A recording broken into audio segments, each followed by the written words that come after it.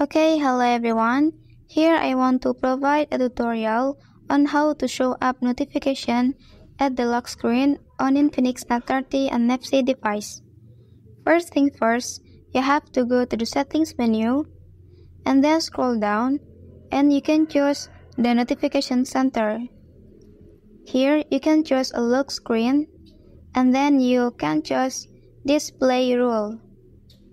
Here you can activate the show notification content and then the notification will show up at your lock screen device.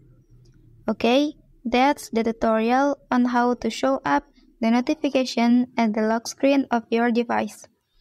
And just for your information, that this method you can also apply on Infinix Note 30 and Infinix Note 30 Pro device. If you are helped by this video, don't forget to subscribe.